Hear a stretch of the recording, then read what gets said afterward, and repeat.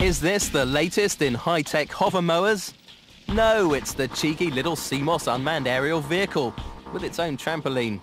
Seamos stands for Seeaufklärungsmittel und Ortung System. That's Naval Reconnaissance and Target Acquisition System to non-German speakers out there.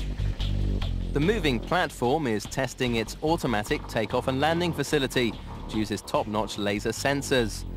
Seamos is being developed to give warships over-the-horizon reconnaissance without risking an expensive helicopter or its crew. If an enemy warship is spotted, Seamos can get a lock for the ship's missiles. And with weapons costing a packet these days, the Germans hope this system will give more spark for the mark.